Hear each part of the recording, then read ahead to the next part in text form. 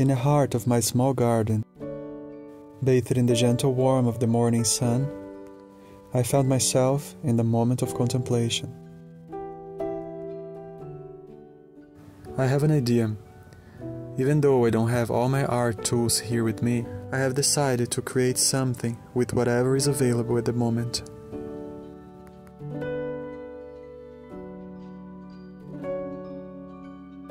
Aged pieces of wood whisper the tales of the past. I couldn't resist the urge to breathe life onto the weathered pieces. Engaging in the alchemy of creativity isn't merely a pursuit of aesthetic satisfaction. It is a profound journey that nourishes the soul and elevates the spirit.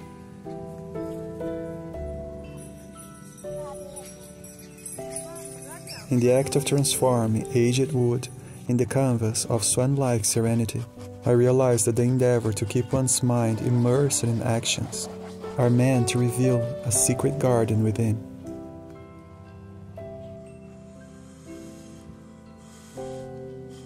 The act of creation becomes a form of meditation, a space where the noise of the world fades away, and the whispers of intuition and imagination grow louder. Art in its myriad forms becomes a vessel through which we navigate the depths of our emotions and thoughts. It transcends the limitations of spoken language, offering a channel to express the ineffable and connect with the profound aspects of our existence. As I reveled in the process, I found that creativity is a catalyst for spiritual advancement. It invites introspection, encourages self-discovery, and fosters a sense of connection with the great tapestry of existence. The act of creation becomes a form of communion with God, weaving our history in the rich fabric of humanity. This enamel is definitely not my favorite medium to make paintings, but as long as we desire, we can create art with anything and find inner peace in the simple things of life.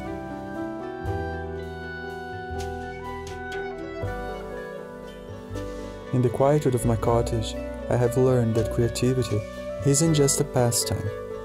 It's a pilgrimage to self-awareness and spiritual growth.